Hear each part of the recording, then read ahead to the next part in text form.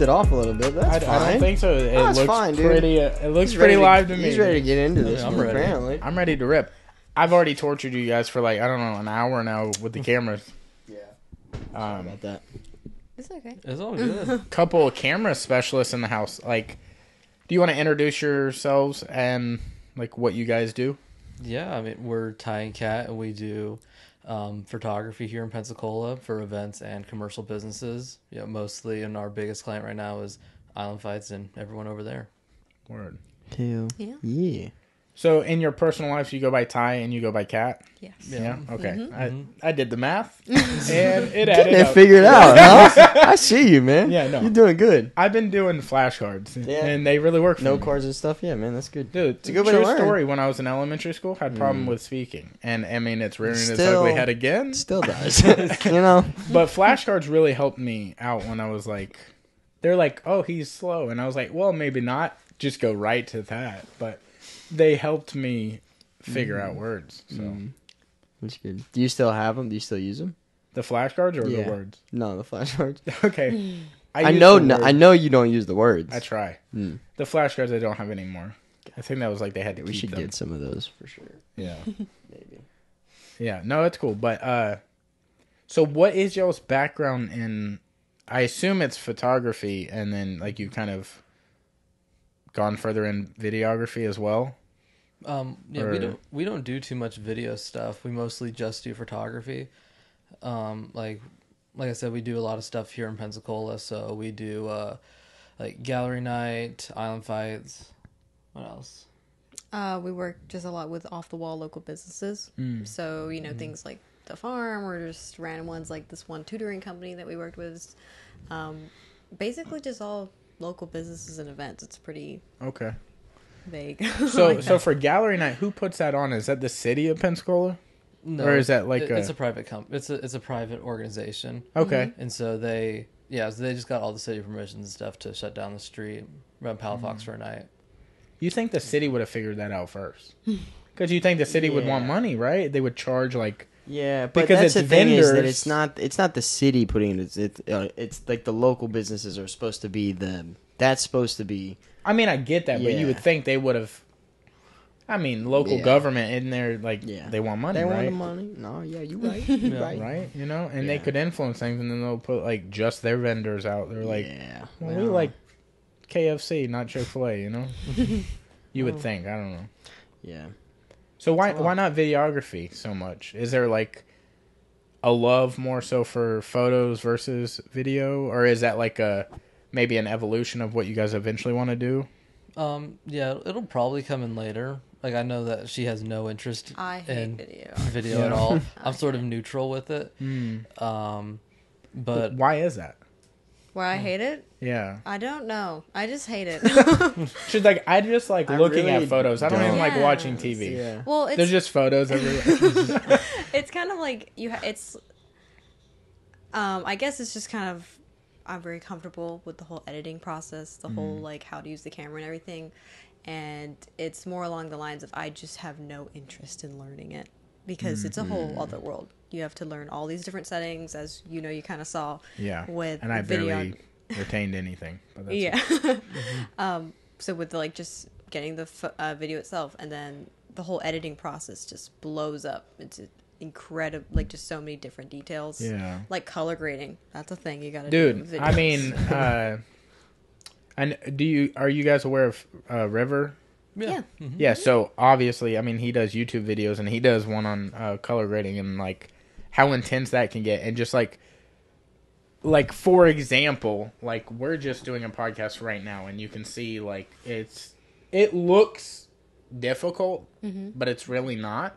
But like from the outside point of view looking in, that looks intense. Like there's right? shit going The first on. time I ever saw something like this, like you guys said y'all tried out a podcast on Audacity before. Like when I first ever saw it on Audacity and I tried it out on a Chromebook, I was like, maybe this isn't it for us. You know, I was This like, is a big leap. Yeah. You know. because the first one we ever did was on this like it looked like a camera or like a thicker phone. Yeah. And it It's had like a spatial four mics. mic almost. They just had the Rode Yeah. like turn mics, and it was just sat on the desk just like that. And our buddy Kitty had like a camera and just recording us like this, and he synced it up later, and I was like, man, that seems so unbelievably difficult to me. Like, why can't the camera just pick up everything? Mm-hmm.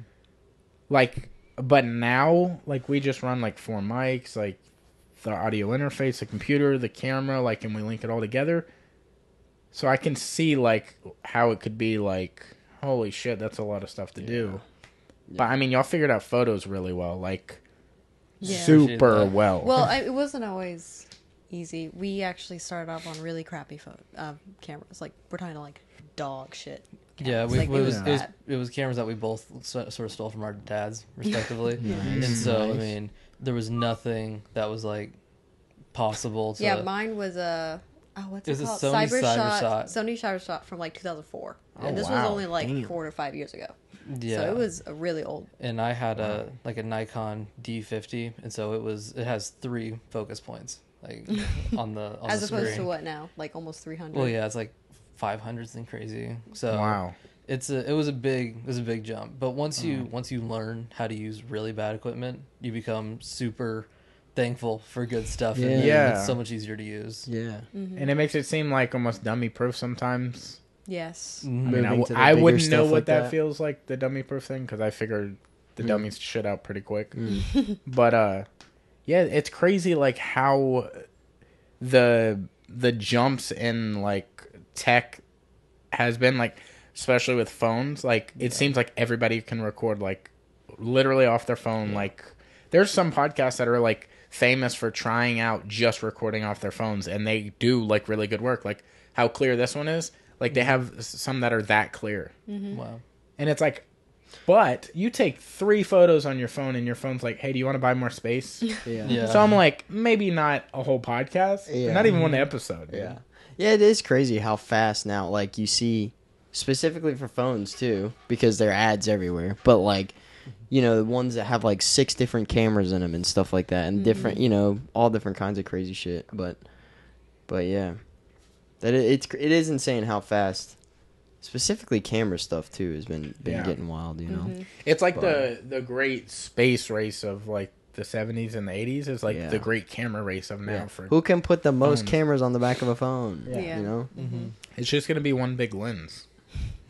I mean, you seen the new iPhones, bro? That's pretty much what it is, dude. Yeah, that's true. It's crazy. They have 4 cameras on the back, I think. And there's a Samsung that has 6, I think now. Like, straight up. I think there's 6 on the back of one. How about just one? Yeah. That's really just make good. a good one. You know, Yeah.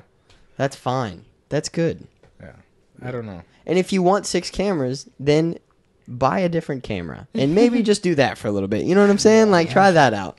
I assume there's got to be, like, because there's different things in any field that's, like, this is, its specialty is, like you were talking about earlier on this thing, like, the low lighting effect is, like, it's good at picking it up.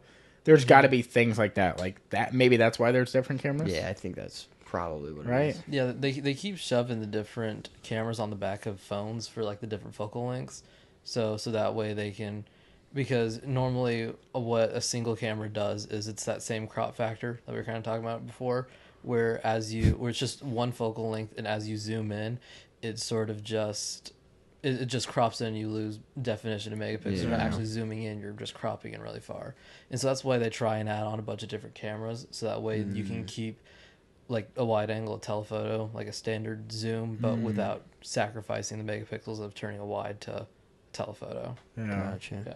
I wonder at what point it's going to be enough. Like, how much further can cameras get? You know? Yeah. Like, for example, I know I keep bouncing back to phones, but, like, now they're starting to go back to flip. Yeah. You know? Like, the new Androids have a flip version where... Or maybe it's Samsung. Is Samsung Android? Yeah. Is that the same thing? Samsung uses Android, yeah. Yeah. Anything that's not iPhone. But it's like one solid... It's one solid screen now. Yeah. Like, even when it folds and then when it opens It's back so up, it's weird one looking, screen. dude. It's so weird. I don't even understand how that works, dude. I mean, it's I got to don't be get it. flexible. I know, but like... It's like rope. You know? It's got to be like that cord. Like that cord, you can bend that cord, but then the cord will go back. In my head, it's like, it makes sense. It's like a ribbon. He's doing a really good job in explaining just how things bend. Yeah. Dude, yeah. I'm fucking... Do you remember flashcards, dude? I told you about the flashcards. Flashcards just a picture of a cord, and he's like, "That's a Samsung." I'm like, that thing is bendy. Yeah. That's bendy right there. Yeah. Do you remember when the like I think it was the iPhone 10s or maybe the 8s or something, the Hey, L, you're the not big one? allowed to talk about new phones.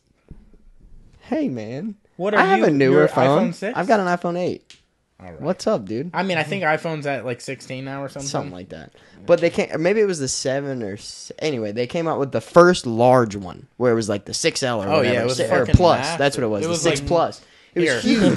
But do you Hello? remember? I remember in high school. I think is when it came, when I was in high school, like my senior year, people would have it in their front pocket or their back pocket, and they would bend because they were so big, and also jeans were very tight back then. But they would bend, they would literally bend in half, and they had to like recall a bunch of them because they were just like breaking in people's back Or back people pocket. were just like, their fat old asses were Wow, tight jeans, you know? I don't know about that one. But you think they were just like, the phone itself was just sitting there, Hey, and then I'm all of a sudden it was like, I don't think it did it by itself, but I'm just So how can saying, they like just recall a something off minimal somebody's amount of ass? pressure was just like the minimal? fucking, just a little bit. Can you put your hand in that pocket? Yeah, I'm not. Yeah. Well, I mean, When I got it's it in there. bending Some. the phone, though? I didn't have one. I'm just saying, people did, Okay. I don't know. and they how got it in there plausible- somehow, right? I'm sure that Got got it thrown out out. in court. I don't know, man. I broke my phone so Probably. many times in my pocket from skateboarding. I didn't sue the cell You phone should company. have, dude. You should have, man. You know, I once broke a phone. I had a like. We're just gonna talk about this for a second. I had like one of the slide phones, you know, with the keyboard. The sidekick? No, that was the one that flipped, wasn't it? Like that. Oh, yeah, it was. Yeah. No, mine was just a slidey rig. But for some reason, I was in a hospital. I remember that part. But I stuck a movie Making ticket it in up. this. I was in a hospital and I had a movie ticket in my pocket. And I slid the movie ticket in the phone, and the phone just turned off. Like it was just like, no. I don't know why I stuck it in there. But I was like, nah. I was like, if it slides, there's nothing in there, right? Because if I can fucking slide it, there's no problem. So I stuck a movie ticket in, and my phone was like, nah, dude, we're out. Did it never turn back on? Never, not even once, dude. Wow. Straight up. Did you take it out? The movie ticket? Yeah. Yeah. No, I left the movie ticket. The movie ticket's still in there. That's Yeah. my movie ticket holder. Don't mess with it. I'm not putting my movie tickets in. Yeah. No, yeah, I took it out and it did not turn back on. It didn't like it. I don't know what happened, but yeah, I had That's to go get a weird. new phone. It's pretty sweet. Yeah, I don't know. So So movie tickets. No, I'm yeah, just kidding. no. Getting back to your guys' profession. So, what started your like road down photography? Like, what was it that was like? I assume y'all both individually did it and then found each other. Nope. No, y'all did it at the same time. No. Yeah, we did it at the same time. So what did you do before it? Like, we'll start there. Like, so what was it beforehand y'all were doing, and then you were like, oh, fuck this. Well, nothing really. I mean, we had so we knew each other freshman year in high school, That's when we met. Yeah. and then we just stayed friends forever. And then we went to UWF like a couple years early on like one of their school programs, whatever. And it was and so it was there, and we had a bunch of extra time like at the university because we were technically still in high school, but technically at college at the same time. And so it was just all of our high school classes were replaced with college courses. And so we just kept spending time there. We're like, you know what, why not try something else? So why not try something new together? And so that's when we both grabbed whatever cameras we had accessible at the time and just started taking pictures around. Was there something else you guys were like, let's try this, and then that didn't work? So it's actually, so he's the one who started all, I would say, because when I met him, he was like really deep in this whole entrepreneurial idea, whereas I was very goody two shoes, academics, all that stuff. Like he was making seashells necklaces. Oh yeah. Okay. He was trying to sell them on the beach. That's what it's like, you know, that kind of entrepreneurial spirit Yeah. in high school. And so I would say that it was his, I don't know if it was deliberate, but like over a course of like the next few years where we were friends, he would just kind of like continuously plant this entrepreneur seed in my brain. And then he made me read this book called Crushing It by Gary Vaynerchuk. Do you know him? I was just about to call you Gary V on the seashell thing. Yeah. Yeah. I don't read, but I believe you. There's a book. Yeah. Okay. No, I know. What, dude? You want to know what's really funny about this dude? Is he got a book gifted to him, right? And it's by a person he really enjoys. Okay. And he was talking about this book. He was like, "Man, I'm stoked to read this thing." Okay. He read what, like 2 pages, and then he was like, "Man, let me see if they have an audiobook." Bought the audiobook, listened books to are the right whole there. thing. I was like, "Man, so you didn't even read it?" Nah, No, man. but I listened to it. So Yeah, that's yeah. the point. Yeah. I got what they were saying. Anyway, sorry, I didn't mean to cut you No, off. But you're good. But yeah, we basically read his book where he kind of talks about how branding is like the whole shebang. You have to like brand yourself. You have to document everything, all this stuff, and that's kind of how we started. We started taking really crappy photos on our phones. The whole thing. You know those stupid like photos of like the leaves that you take with your phone. You're like, oh my god, the I do sunshine that. through the Yeah. leaf. Yeah, yeah, I he do still that. posts that. But Yeah. it's fine. That. That type of stuff. That's what we thought. We were like, man, we're like professionals at this point. Yeah. And then we picked up our parents' cameras. That was basically the start of it. Yeah, there's a big learning curve with photography, particularly whenever people first get into it. You like think you're the best, and then it The hits you like Dunning-Kruger effect. yeah, the Dunning-Kruger effect. It's like our Are favorite. you guys aware of it? No, but we're about to be. Yeah, you need to like Enlighten. put it up on the wall. It's the greatest Yes. thing. Yeah. Do you want me to explain it? Yes, you can explain it. It's fine. So it's a curve between competence and experience. So it's sort of so on one scale there's time, and on one scale there's confidence. Yeah. So like how much experience you have in whatever skill, be it photography, jiu-jitsu, whatever else, and there's how actually skillful you are at it, or there's the how confident you are at it. Like it's what you perceive yourself to be. And so when you start out with someone with zero experience, like nothing, like you have no experience, you have no knowledge of it, people have zero confidence in it. Yeah. But the moment people get a little bit of experience, the confidence skyrockets up to like 100%. Like they are like, upon having a little bit of experience, people think that they're the best at it, and then reality comes as more experience comes, and it falls back down to like nothing. Yeah, you realize everything that you don't know about Yeah. it. Yeah. So you could probably relate to jujitsu. Yeah, Like Right. how when you started, you were like, I don't know Well, anything. I don't know how much y'all know about this, but I've been doing it almost 6 years. He's been doing it almost 3 months. So Oh, we're at Very very big different difference. points Yeah. in our career. are you Yeah. confident in your abilities yet? I feel better about than where I was. I will say he doesn't have this. What do you say, Dunning-Kruger? yeah, Yes. He doesn't have this. It's good. Yeah, not Yeah. everybody No, has no, no. it. He's No. very humble and very like That's good. like he doesn't think, but Yeah. that might be because he's surrounded by absolute killers all the time. So he's aware of where he stands. That's what it is. Yeah. It's by Yeah. no means like universal. Like it doesn't affect Yeah. everyone. Yeah. But it's super common. It is wild though that for some reason, and maybe it's just because of the people I follow, but you see that a lot in photography specifically Yeah. because Dude. you'll see somebody Hey, buy a especially camera. locally. You'll buy a yeah. somebody will buy a camera and then they think like, all right, Hey, I'm I'm booking taking photo weddings, shoots. I'm taking I'm fucking doing shoots, and it's like, engagement, I'm bro, doing proms. you've been doing this for 2 months. Like, you know what I'm saying? Like, Yeah. Yeah, I appreciate your grind. no, I like, that's really awesome. do. Yeah. No, Like, like, but my aunt does it. keep on. Also, really good. Yeah, it's like, but specifically photography. I don't know why yeah. that is, Yeah. but I guess Photography- it's just because because it's subjective. Like there's things that are much more objective, like that'll be harder for that kind of effect to come in, like jiu-jitsu, where it's like, oh well, he taps me out every like 5 minutes, I'm not as Yeah. good as that. Whereas photography, it's just purely how everyone sees and how you see Right. it. And how do you like humble yourself? Because like if you are new, like say our same experiences were in photography, like how does he not, or how is he aware of my skill? Like how is he able to look at his own photo? Like say we take the same picture, which it might be impossible to do, I don't know, but like say it's the same picture, like we just take a picture of you. How is he to tell like his is not as good as mine? Like what if his is better than mine? Like who knows that? Like how do you tell? Like if you were to show me a catalog of pictures and you put in like say there's 60 photos and you put in 10 shitty ones, I will not be able to pick those 10 out. Yes.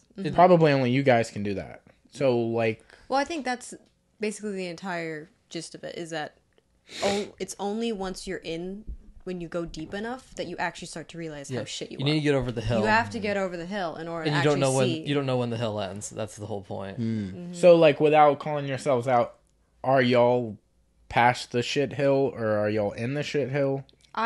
Well, now you're putting us on the spot. Yeah. Actually, we're professionals, 100% masters. Yeah, that's kind of the catch-22 of it. You're like, is you can't say where you are on the scale, because if you say, "Oh, I'm passing, I'm super confident," well, then you're All at the the other beginning. photographers are gonna look at Everyone me will- like, So is it like staying, like you have to stay on your grind to be that good? Is it like something like that, or can you put down the camera and then 20 years later you still be good enough to take a like array of photos and still be on that level? Or is I it? think you could think of it as any skill. Photography's not different Yeah, than any- jujitsu. any If you had skill. stopped doing jujitsu for 4 years and you came back to it, how good would you be? It's kind Yeah, of it would the take same. you a while to get back. Yeah. Exactly. Yeah, same premise. Probably also like the photography game develops Yeah. and it's Yeah. ever changing, right? It's also photography. Like the world of photography, it's not even about how good your photos are, though. Like, how good your photography is means nothing. It means a little bit. It means a little.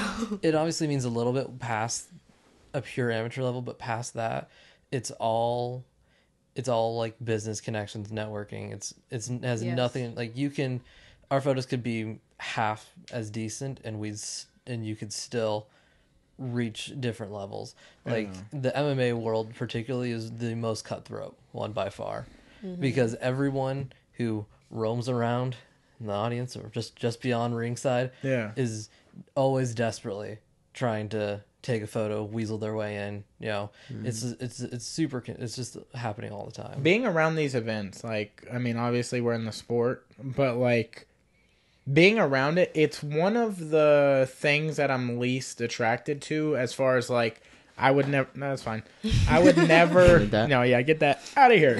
I would never want to enter in, like, for example, like, you ever been to a truck stop? Okay, no. It's gonna go weird, but I'm gonna take a step back on this one. they have what you call lot lizards. You know what that is? I don't. It's like ladies that hang out at the truck stop. Okay? Okay. They try to give you night company, if you Okay. pick up what I'm saying. So I feel like at events like this... no, it's okay. What? What I'm saying is, like, No, There's I wanna hear where you're going. Who's the lot lady in this situation? in this situation, there are literal lot ladies there. Oh, yes. Or lot yeah. lizards is what they're called, but we'll call them lot ladies because maybe that's nicer. That's nice. Yeah, I like no. that. But two things there is like the girls that are trying to hook up with MMA people, and then the photographers that are trying to take good shots and be somewhere in the industry. Yeah. Those two, I would never do either one of those things. I would never be with one of those girls, and I would never try to enter in taking photos of a sport like this because, like, it's probably from knowing Kitty, but like he used to film like the sideline, the 50-yard mark for FSU games, and he's like, he only did that for like, I think maybe 2 seasons for like the college football, but he was like, dude. He just did it to get a taste of what it would be like if he tried to go out for like ESPN or something. He's like, dude, not even worth it. The amount of people that are doing whatever they can to get in my position, and like I was just doing it to Exact get same experience. thing. He wasn't like he just did it to get a taste. He wasn't like I'm gonna be ESPN. Yeah.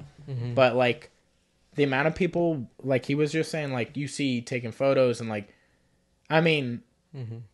He did something similar to this. You didn't take photos, but you DJ'd. Like, that is another industry that's kind of like that. It's like... I did that and videography for a while. Yeah, but I think you were more heavy on the DJ, right? Yeah, for sure. So it's like... I mean, even he did the photography Oh, thing. yeah. I mean, listen. You were a lot lizard, bro. Listen, bro. When they started talking wedding money, bro, I was like, heck yeah, I'll do it. Like, yeah. Nah, we're not. I mean- So how do you not set about yourself weddings. apart from that? I guess is what I was starting at. Yeah. Or getting towards. You have to be more valuable. Yeah. Like there's like that's just the essence of it. Because past it, everyone can look past the quality. Like it doesn't matter. I don't know how. It's something I wish I could see is past. With a what do you call it? A cold eye. Because for us, you know, this is going to sound really pretentious, but it's very easy to find the really bad photographers. And especially in different, you know, championships and things like that. We're like, why would you ever hire this person? This person, everything is green. You know, why would you want this? But somehow they're still there. They're still the consistent person. And it makes you wonder, you know, on what they're doing to provide value outside of the quality of their photos. So... And that comes back to the business aspect of it. Yes, you know? that's what it was. Like we weren't a lot lizard. Like so I had. That's his new favorite word. I know. I'm good. I know. Get that tattooed, right? I know. I love it.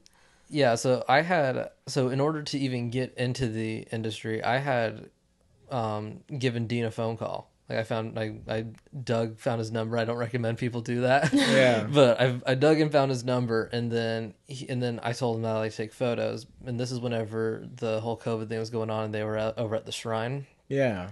And I had said, that, hey, yeah, I was like, I'd like to take photos for this, and he was like, how much do you want to be paid? You know, very blunt. Well, you also have to remember that wasn't your first time. It wasn't my first time. The first time we did was we actually founded the photography club at UWF while we were over there, and we applied for the media pass to Island Fights using photography club as our ethos, and so you just took photos of it. I went this and was took at the photos time for where we were fun. just practicing.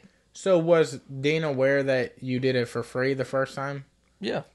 Yeah, so then he was like, yo, your shit's good enough, like, what's up? Well, it was sort of. Like, so there was the one time that I did it for free with the media pass, waited like a year or like 6 months later, and then realized that there's still no photographer there, called, said that, asked to do it. He was like, how much you want to get paid? I was like, I'll do this one for free too. Like, I was there once before. We'll do another one for free. We'll see the value that's there.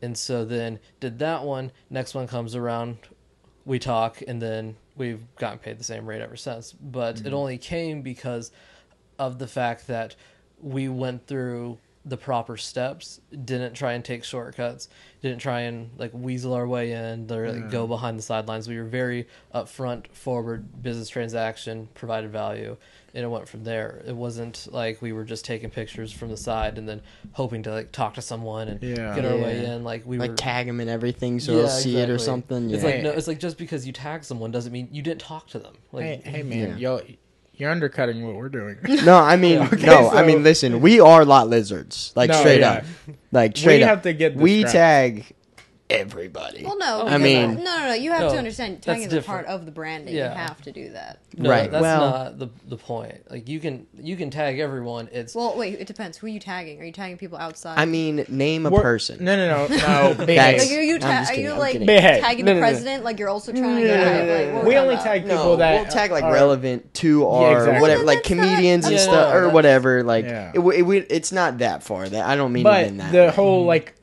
We have to approach it differently than you guys. Like it's you a have to do industry. it. Yeah, exactly. You have to do it professionally, and then we have to network to like hope that somebody sees us to get somebody like interested bigger or like in this. Yeah, and it's like if we're going after somebody, like we've been trying to have Dean on for a while.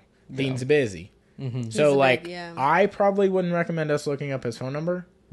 I mean, I have his address. Whoa, I mean, I do too.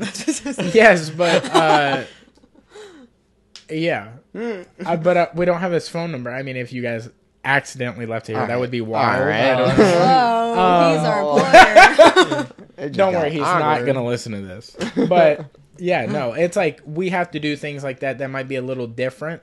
But how do you, in that situation, beat somebody that's trying to shortcut? That maybe is like, again, you say like, the quality of the photo is like the beauty's in the eye of the beholder kind of thing. Like, what if Dean was like, oh yeah, this is cool, and then y'all's is also cool, but this dude's like, yo, I'll do it for free forever. Like, how do you beat something like that? I think that's a problem that every industry faces. Yeah, like, exactly. Every like industry. we don't even have a clear answer to that. We're not saying we're 100% set in stone. Like we're completely protected, and that nothing like that. Yeah, will ever happen we're to far us. from protected. Like there's anyone who could come and undercut us any day of the week. But the nature is, it's like what you have to hope is that the relationship that you built is more valuable than going and trusting someone else with the work. I also think it's a lot of you as a business owner, you have to sit there and you have to say, what is everyone else not doing that I need to do? It's continuously making yourself better so that you're a better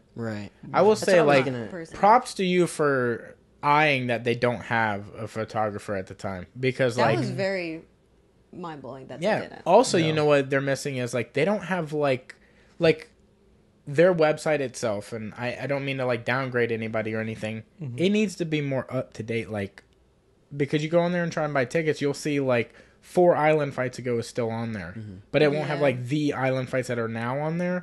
It like won't be up to date photos and stuff sometimes, and it's like there's things there, and I'm not a whiz on websites or anything, but I know what it should look like. Like, there should be things that are like interactive on it. You can set reminders in your own calendar or something to like key you up on like when tickets go live or something. There's things like that I feel like locally is missed. Like, there's no like Five Bananas isn't here. It's in like Tampa or Orlando. I think it's Daytona Beach or something. Daytona, it's over there, you know? Like, nobody here is locally keeping you up to date. Like, after Island Fights goes live, you don't really see the results until the following day if the fighters themselves post it. It's really rare that it's, like, current, live, on the fly, like... Yeah. I mean, that's a problem with a lot of amateur events or, like, semi-amateur / pro events. Like, B2 is another big one out of Birmingham. It's like, or Kentucky they might be out of, but they do like all over that area. Move around a little bit, yeah. Like, they have that problem too. It's like only if they're in their story, but like their posts are only the next day or even maybe sometimes further away. Yeah. Like, we have our buddy Frank fights for them all the time. Like, and sometimes I won't see how he does until I message him. Unless you're watching it. Yeah, or if you're watching the pay-per-view. And it's like, that's something that is also missing.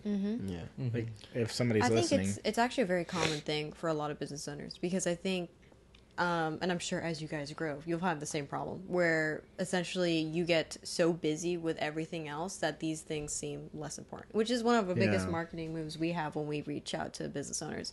Because how often do you see, you know, say like a cupcake, you know, business or whatever, post every single day with brand new photos on their social media and update everything. It's super hard. Like, we try to post, like... I just recently sat down and really thought about this because somebody asked me, like, how are you staying up on marketing and stuff? The day before an episode drops, I try to post a clip. The day of, I post the album artwork and, like, where you can get it. Then the following day, I post a clip from the prior day. Like, hey, did you watch that episode? Then typically, that's like, it goes Sunday for the clip, then Monday for the artwork, Tuesday for the clip, and then Wednesday is a clip for the next one that drops Thursday. The clip is, or the artwork's Thursday, and then Friday is a clip for the one that just dropped Thursday, and then there's like Saturday, you kind of have a lull of like personal time. You get to do whatever, and like you could promote stuff. You could like, we also like help promote other things that like people that have been on, like if you guys had something come on like moving forward, like we'd try to help promote it and like put it on our story and whatnot.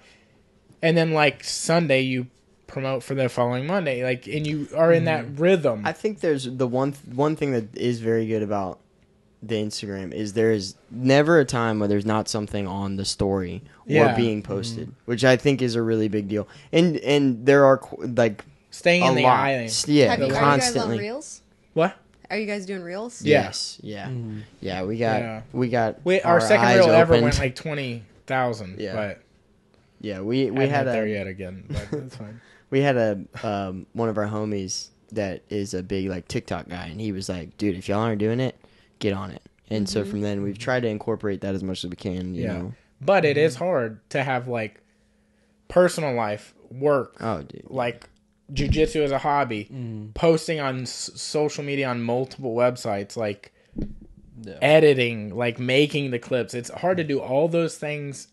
So it's like we focus mainly on Instagram because like it seems like Instagram is the number one, or like TikTok is probably the number one, but like, or TikTok's slowly becoming the number one, but like Instagram I feel like is still number one right now. And like TikTok's blowing up, but it is like hard to juggle all that.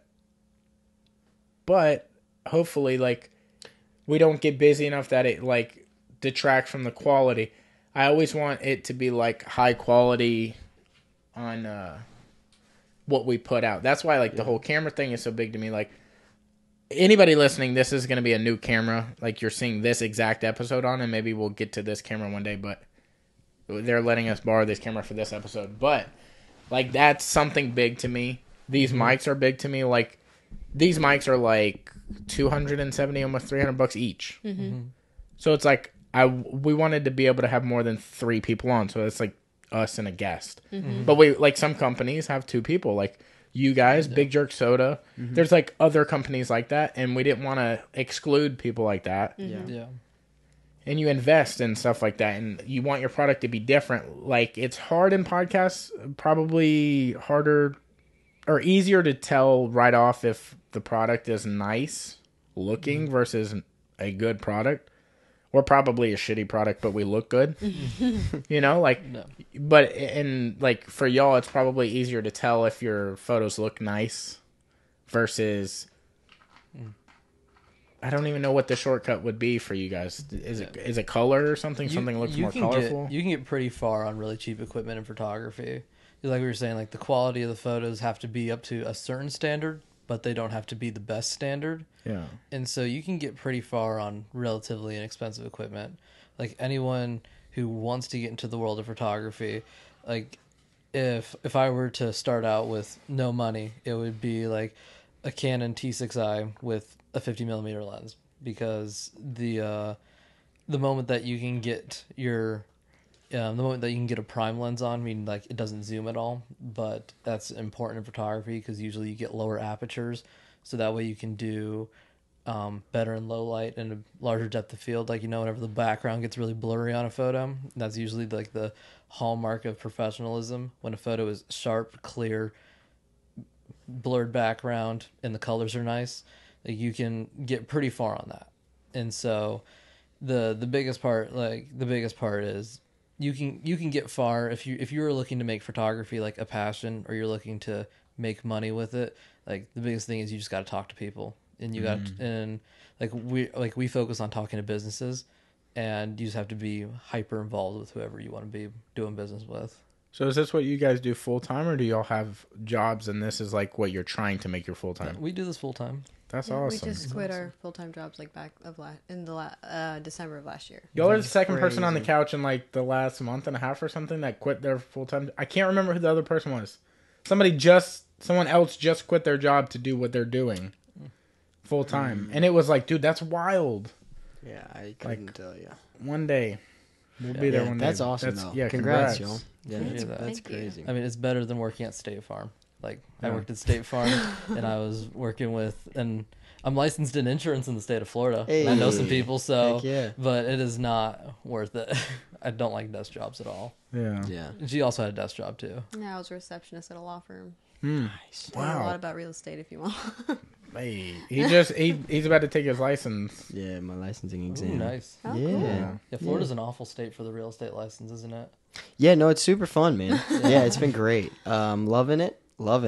But yeah, no, it's exciting. Do you want to like mix the two, like photography with real estate photography one day? I mean, I'm just saying, if maybe, I'm selling a house or something, I need some pictures taken. Mm-hmm. What's up, dude? well, now we have a connection. That's right. Y'all are the best photographers in the room. Oh, wow, that's a really big compliment. Yeah, I mean, I barely know how to work the camera. Yeah.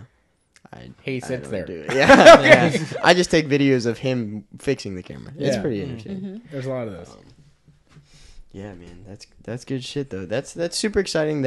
So did you guys, whenever you kind of started on this path, did you know that this is something that eventually you wanted to do full time? Like, was this, once you got into it, you knew like, I want to try and do this?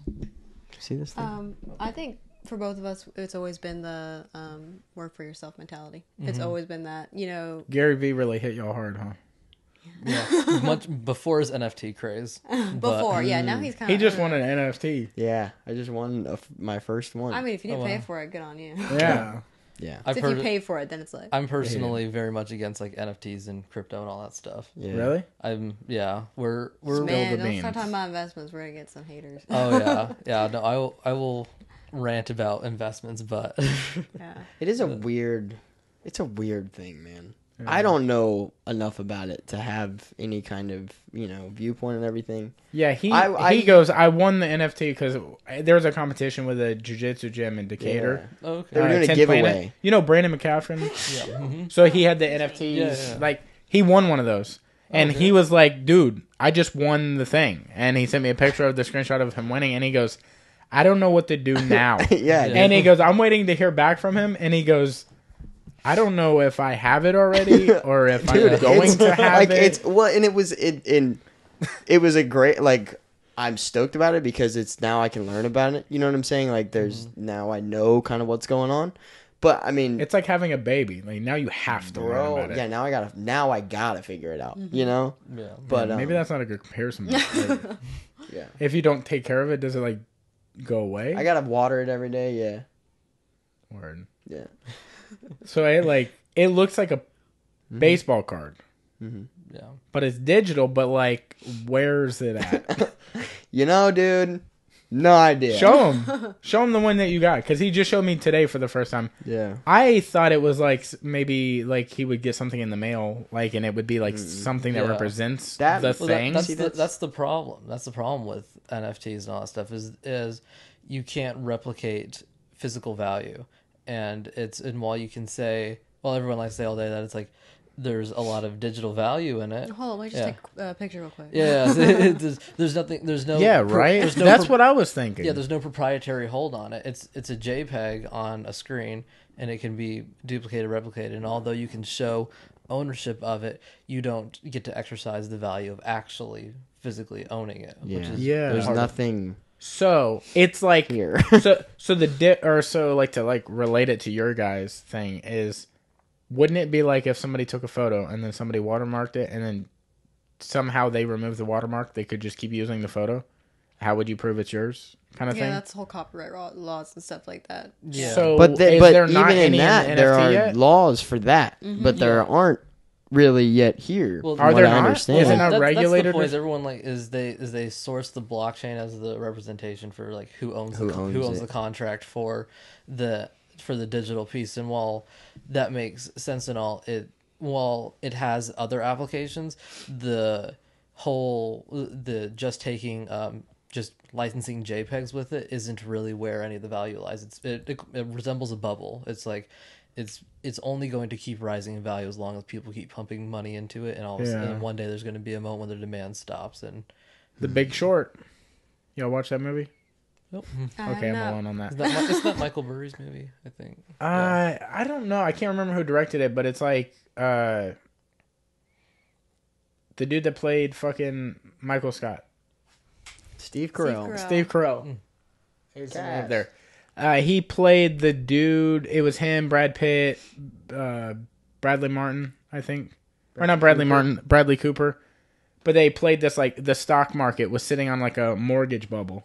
And it was about to burst. And, like, so they shorted a bunch of accounts, which I'm just saying words that I don't know what they really mean. But they shorted a bunch of stuff, and they became millionaires off of it because they knew that it was just sitting on, like, fake loans or whatever, and they knew it was going to pop. So they did this. They got a lot of money, and it, like, ruined a bunch of companies. But they're like, obviously, you guys know this is about to, like, fall apart. Yeah. That sounds like what you're talking about. Also, I'd love to hear you talk to Gary Vee about this because he's the adamant other about way. it. Well, I don't know. Yes. If you hear about him, it sounds like he's kind of starting to like Back pump the off. brakes. on Because it. I just saw him on a There was a huge podcast. He did a podcast with the Nelk Boys. Mm-hmm. It's called Full Send. Like, that's what they just named their everything. all of it. Everything they do is Full Send, but it's like Full Send podcast. And they did one with him, and like the whole time he explains like cryptocurrency, NFTs, all this shit. Like, he's like, no, it's like the new everything. But I think it's hard to really It's hard to believe grasp. him because he's got his hand in it. He's like part of the thing. So like, that'd be like the government telling you like, no, it's good that we control everything that you have to listen to. Yeah. No, it's fine. that's also the problem with like cryptocurrencies. I'm kind of going on a rant here. Oh, you're fine. But Dude. We can talk about bananas, dude. It don't Straight matter. up, Whatever you want to talk about. But the problem being is that it's too volatile. The prices don't stabilize around anything at all. Yeah. And so, one of the biggest parts of, if you look up, there's like three things that make up any currency. It's like exchange of value, and one of them is it has to store its value. And right, you can't buy something tomorrow that was, you buy a pack of gum for $1, and then the next day it's worth $10, and the next day it's worth nothing. And so it's like, if your currency doesn't store any value, then it doesn't have any value. And so you can't hedge against inflation with, let's say, Bitcoin or like Ethereum or any of the other cryptocurrencies, because there's nothing to say that your dollar that you're spending is going to be worth the same tomorrow. And especially the case whenever the price isn't dictated on anything else. Like if you invest in any regular company, the price goes up and down based on financials, based on sales, based on all sorts of metrics of the company, debt financing, all sorts of stuff. But whenever you base it on just a cryptocurrency, there's no underlying value. It's based on the value of that, what everyone collectively says it is, based on how much money they're willing to put into it. And So that's how why, do and that's you- why Elon can tweet about it and it goes up like Exactly. $10 or whatever. Yeah. So how do you do that for the dollar? Like, why doesn't it base itself on like what everyone agrees? No, it bases Because itself- the dollar, you can go to any store and it's $1. it bases itself on the word of the U.S. government. That's what the dollar like. But But whenever, can they enforce that anywhere? So like, say Target was like, this gum is $1, but at Walmart, or like not gum, I guess like the dollar itself, that dollar can only spend 80 cents at Target, but at Walmart it's $1's worth of $1. Like, what if Target's like, no, dollars are only 80 cents here? well, because it's based on the word of the U.S. government, and that's the medium of exchange. It's not. So they're like- able to enforce it. Yes. So yeah, who enforces then NFTs is what you're explaining, or crypto? Yeah, exactly. There's nothing backing it. There's no regulating force, I guess. The point is that all currency for all of history, it's an old school mindset, but it still reigns true that it has to have a regulating body behind it in order for it to still work, or everyone has to agree on its value and it has to maintain that value. So how would you do that? Would you have to get the government involved, or would there be a different regulating force? You would have to have everyone agree that one Bitcoin is worth $1, figuratively, and keep it at that, and keep it flat, and has a healthy amount of inflation per year, 3 to 5% inflation year over year on the value of Bitcoin, but the value stays stable. But then wouldn't it make it less enticing? Wouldn't that Well, that's kind the of whole point, right? But if that's the whole point, but if you turned it into a regulating currency, it would no longer It would be be exciting. It wouldn't Right now, it's fulfill its almost like function. gambling. Yeah. It's very similar to gambling because you're like, I don't know when this is gonna pop, but right now it's like, what is Bitcoin at like $60,000 a Bitcoin? It's not that much, but it's like 38,000 or something like that. Yeah. Okay, but something is like crazy high, right? Is Bitcoin number one, or is it Probably Ethereum yeah. or something? I think it's Bitcoin, but the I can point tell being you right now. Yeah, but it's insane. It's like for example, I used to skateboard, so this is a good example. All boards, roughly, depending on the brand, can range from $25 a board to like $60, but it doesn't go over 60. But that only changes when the entire market changes. So like, if the entire market goes like, our boards are now going to be 65 for the premiums. Everyone's 65. It's not like one board's going to go to $100,000 unless it was like custom off one board. So like, is that why NFTs are like so craze driven, because they're so one-off unique?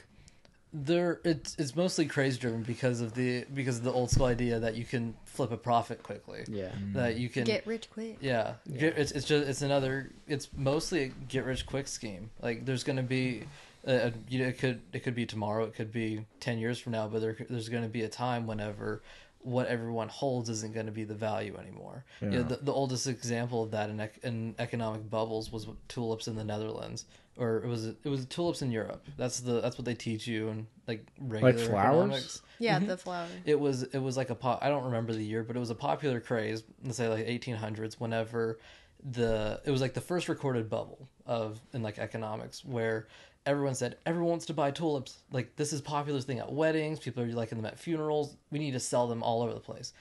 And everyone started buying tulips in the hopes that they could resell it immediately for a massive profit. And that's what they kept doing. So they kept buying a ton of tulips, selling them, buying a ton, and selling them. And then eventually there came a day whenever the bubble popped and no one wanted to buy tulips anymore because there was too many suppliers. They were over the trend. The craze was gone. And now and the losers are who's sitting on millions of dollars worth of tulips. Yeah. The point of bubbles is it will turn you a profit as long as there's someone dumber after you who will buy it off of you. Yeah. So what really instigates what is the difference between something being like a craze and something being something that is forever going to stay? Like, for example, like the world used to go to war over salt. So why is salt? Like, how do you know right off something is more important? Like, salt is obviously important. I don't know that we should go to war over it right now. But, like, how do we know, like, something's different than salt versus, like, how do we know NFTs aren't going to become salt one day? Not literal become salt, but you get what I'm saying? Like, how do we know it's not going to be that important one day? Like, I'm sure when salt first, like, somebody was like, damn, that shit's salty. They weren't like, we're going to kill for this. Yeah. They were just like, maybe a little less We'll salt. hold that over there. Yeah.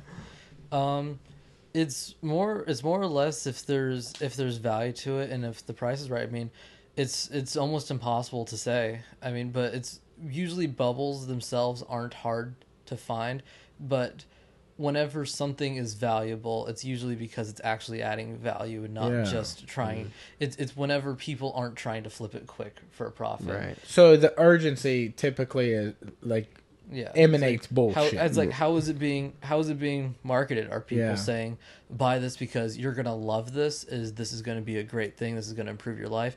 Or are they saying buy this so you can sell it to someone else for a crap ton more money? What are people telling you? Like, he bought salt and there's salt in the kitchen, and I don't see him trying to sell it to other people. Yeah, I ain't just slinging salt. This is just my salt. Yeah, that's my salt. Fucking keep that thing. I guess that's a good point. Like, you've explained it better than most people I've talked to about it. Like, for sure. Or you've made it a little more clear, you know? Definitely. Speaking of bubbles, what as somebody who's about to get their license, what are your thoughts on the housing market right now?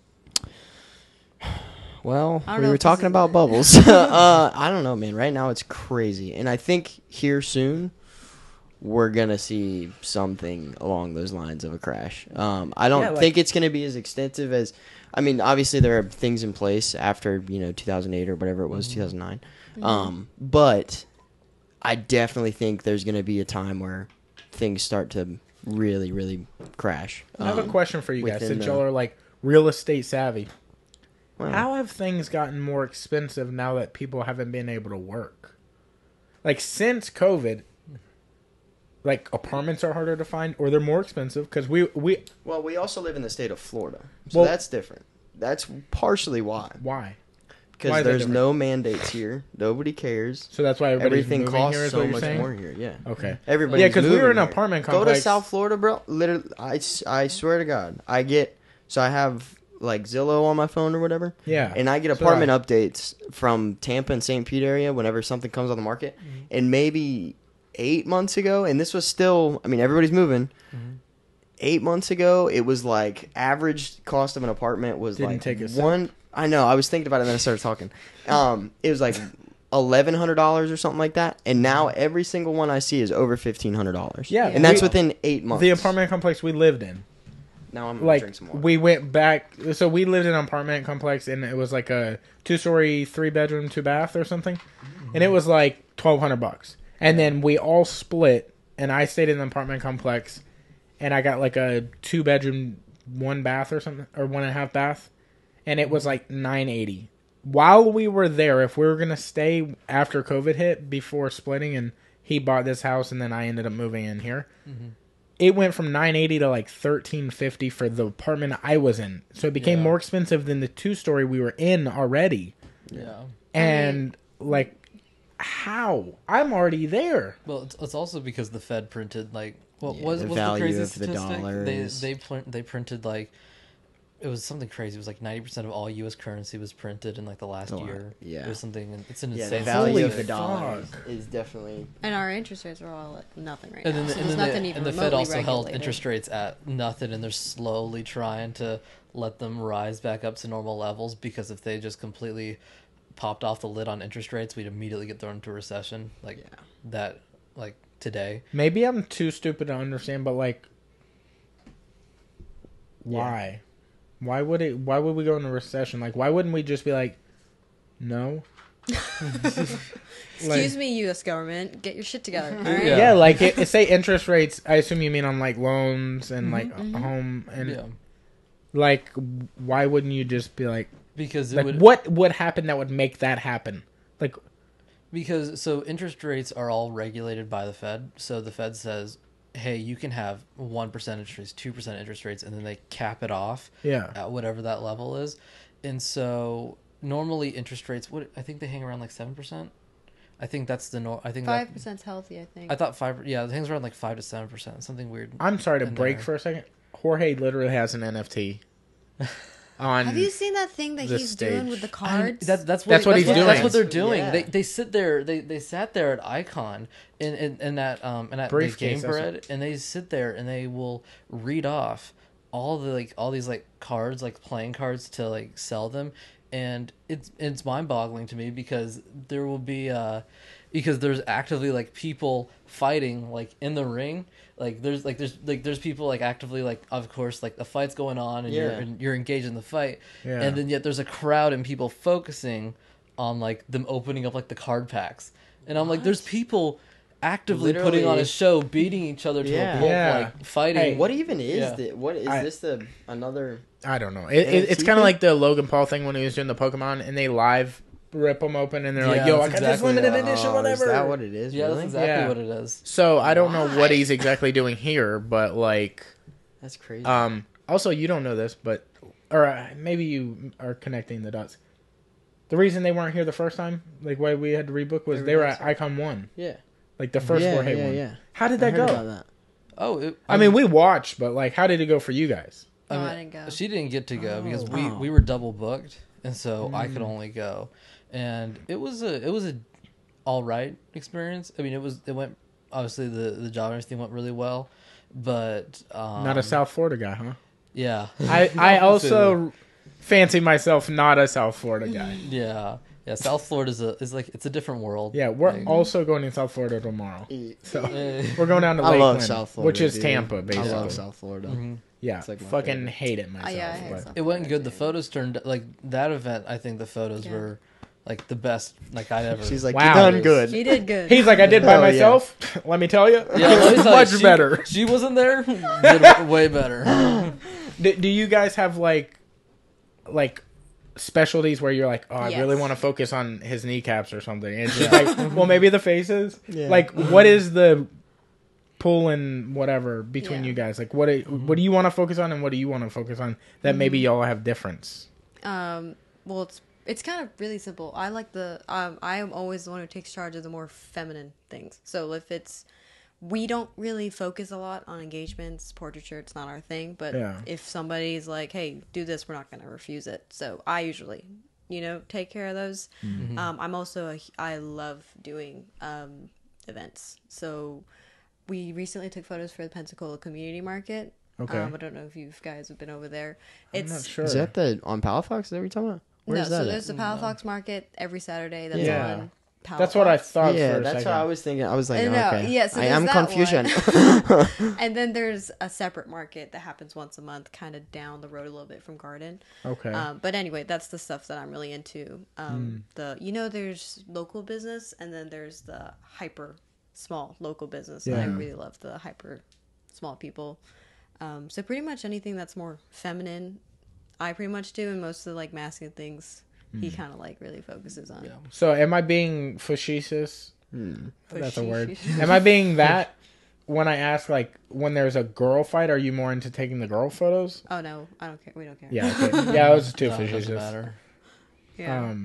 That's wild. So within that, like, what is the process of,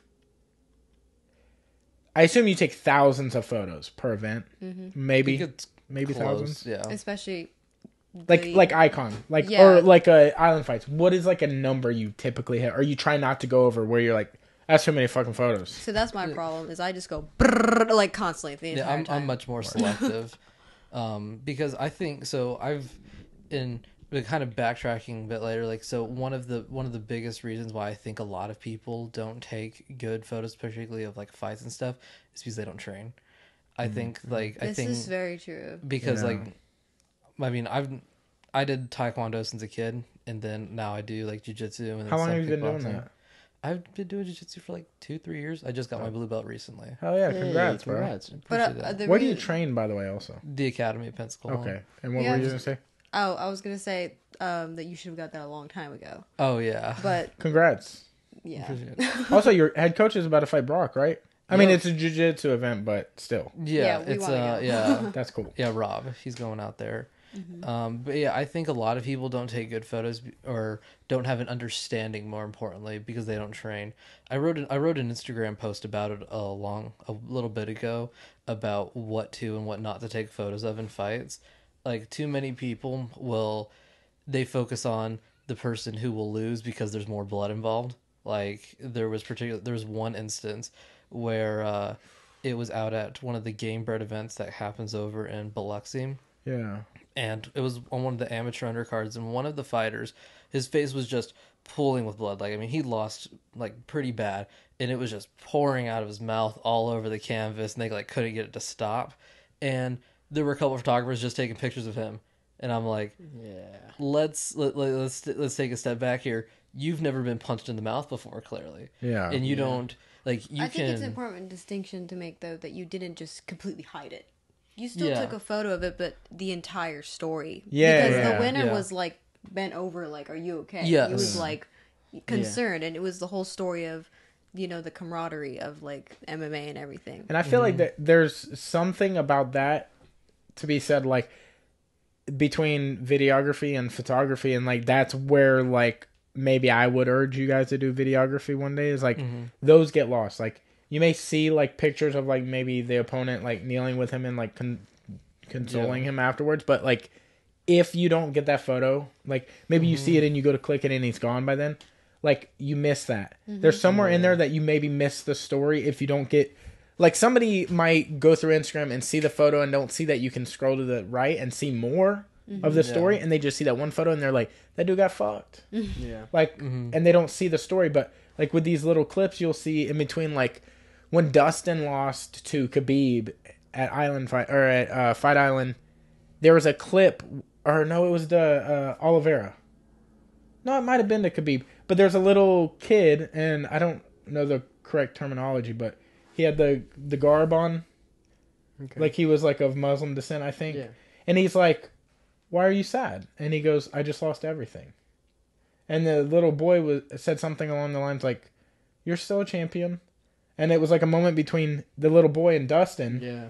And it was like the little kid still believed in Dustin, even though like Khabib's their like guy, but he's like, no, it's like, okay. And it's like pictures, you would not see that little moment. Like, you would see a picture of it, but you don't know what's being said. And it's like, I think on one side of it, though, that's kind of the art of it, is that it's what you have to put together in your head of what the story is. It's capturing. It's kind of like moment. a different perspective, I I think. That's how we learned, like, street photography. Like, we learned photography by, a lot of people will only do photography, especially if they get into it for business, just taking pictures of business.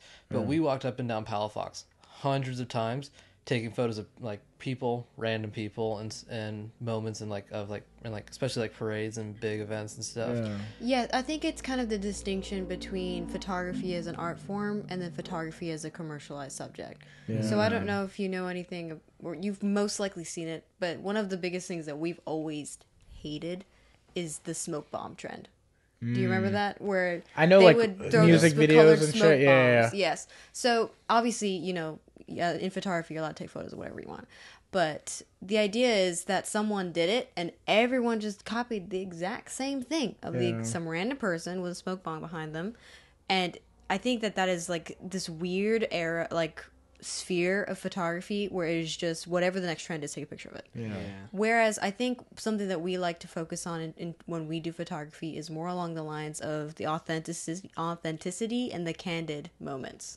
That really, I think that's the candid true a art lot. form. A lot of people do. Most business owners, when they approach us, they say, we want candid photos. Yeah, that's why we've been approached by multiple businesses, because they were like, because we don't hide what, because people can sniff out fake staged photos. And people can, and especially even in the language that you speak, even like if I came on here and started saying, yeah, NFTs are cool, crypto's cool, like it brings off an air of, no, you're not being honest, and that's just naturally human to be able to pick that out. But and we will say that stage photos are mandatory in a sense. You have to have your headshot for LinkedIn. But to an extent, you shouldn't be over editing to the point, and you shouldn't also be staging to the point where it's not even the same thing. Right. Yeah. There's two questions I want to state before I forget, because I'm super bad at forgetting. One is there's like certain trends out there that obviously y'all don't like, the smoke bomb thing. Mm-hmm.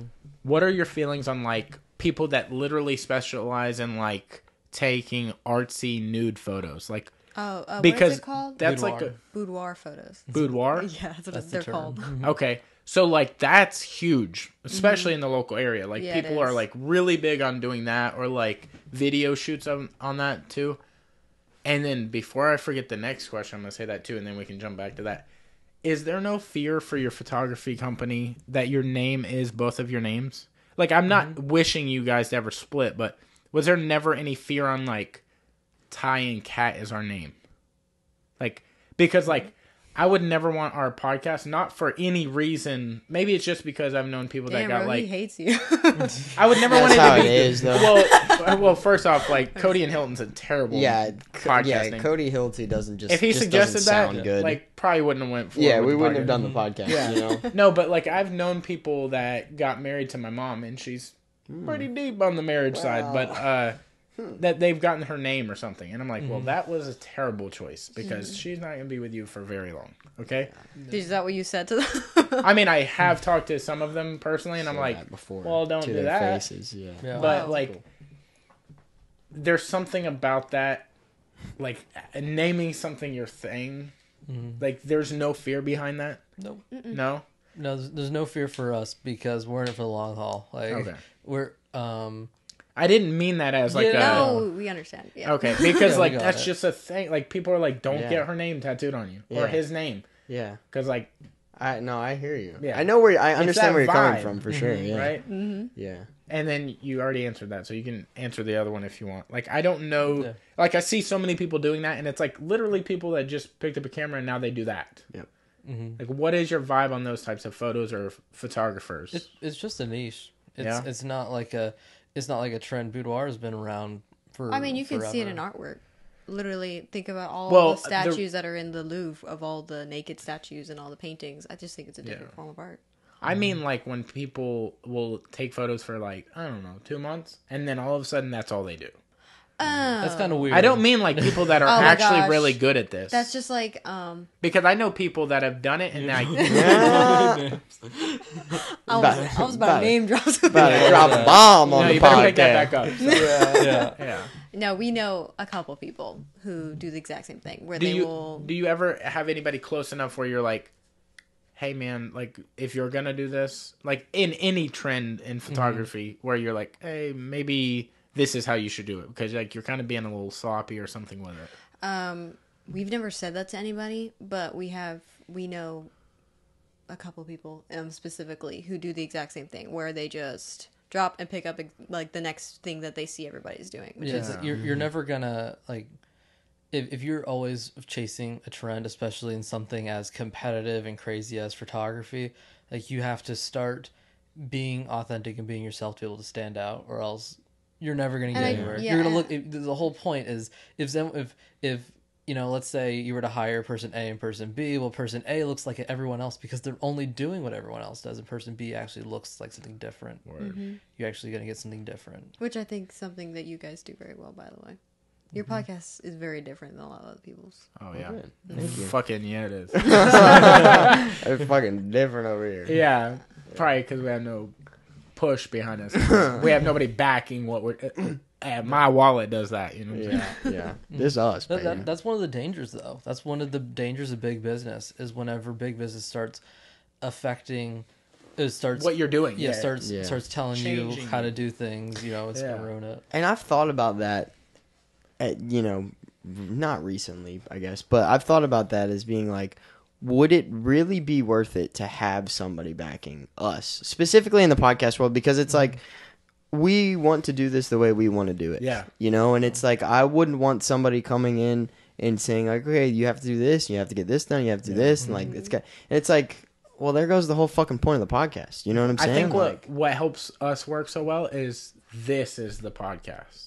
There's nobody else. There's not like, now we do want in the future there to be more than just us, but like not that like has their hand in the jar. You know, like we want to have other people that like give us ideas maybe or like whatever. But like that's in the future and that's plans or whatnot. But we don't want ever to have someone pushing us in a direction. Yeah. Like the reason this works is because we're leading the direction. Yeah. I mean, it works for us. We're not like fucking millionaires or anything, but like this works for us. And this is what we enjoy to do. Yeah. You know, this is what we enjoy. So it's like, why take that part away? Yeah, we like I've seen other things. Like for example, Barstool Sports did this thing with I think it's called Call Your Daddy? Call her daddy. Call Her Daddy? Call her daddy. Call Her Daddy. So like, do you know the story behind that? So it was a podcast between two girls and they blew up pretty quickly, but they signed a deal like, yo, we got a 3-year deal. And after that 3 years, then we can renegotiate. You guys come walk with the podcast. But in the meantime, in these 3 years, we're going to pay you a salary. So I think their salary originally was like $70,000 a year each, which is stupid money to me right now. Like that would change my life. Yeah. Okay. That's a lot of money. I think they did like 3 months and then renegotiated it to like $150,000 a year. Because like 3 months in to the already signed contract. Yeah. They were like, yeah, y'all are blowing up. We'll do that. And I think they got like a percentage of merch. And then they renegotiated again. And all this was being driven from. So this is a podcast, right? Like, it's hard to explain. There's a blonde girl, there's a brown haired girl. The brown haired girl does nothing on the podcast. The blonde girl did everything, literally everything, other than like the Barstool marketing. Like they might have pushed like artwork and stuff that the girl didn't make. Yeah. But that was like helping them. She had approved it. The brown haired girl that did nothing was always like, we need more money. We need this. We need that. But all she would do is sit there and be on the mic and then leave. She secretly, or I guess like, not so secretly, started dating like the HBO rep or something. Like he was like super high up in HBO and he was like, y'all need more money. Like he was pushing her and like pushing her and pushing her. And it was like they were girls. I say girls, like they were boys, like we're boys, you know. You don't really use girls like that, but like they were tight, right? Yeah. She was like, I don't think we should keep pushing this. Like we have a good thing going, like, and she goes, no, we're gonna. Ultimately, the brown hair girl just is gone. Blonde girl is doing it alone now. But what they were gonna do, like Dave Portnoy, which is like the owner of Barstool Sports, he was like, we're gonna do this whole 3-year deal and let them walk with everything at the end of the 3 years, like the name, all of like everything was gonna be theirs at the end of the 3 years. Yeah. That is the only sort of like thing I could see working for us. Is somebody like that would like put us on like whatever. Don't fuck with our product at all. Just help push it. That would be the only way that would work. It could never be like, we couldn't be on like Fox Sports or something or like ESPN, because they're gonna be like, hey, you can't say fuck, you can't say retard, you can't say slow, you can't say.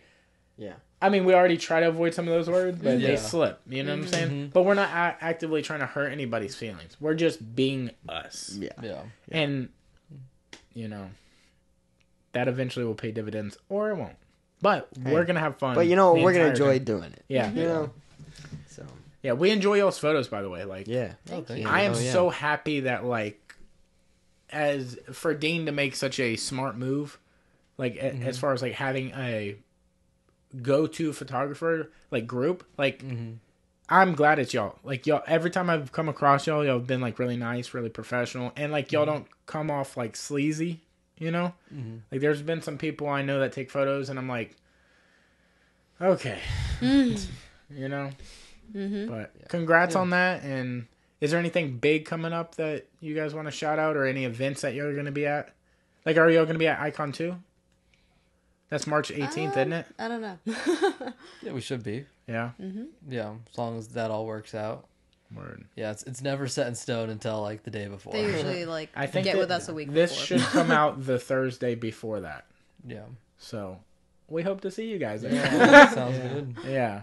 But we're gonna get out of here. Do you want to plug anything, like any Instagrams, social medias, or anything? Yeah.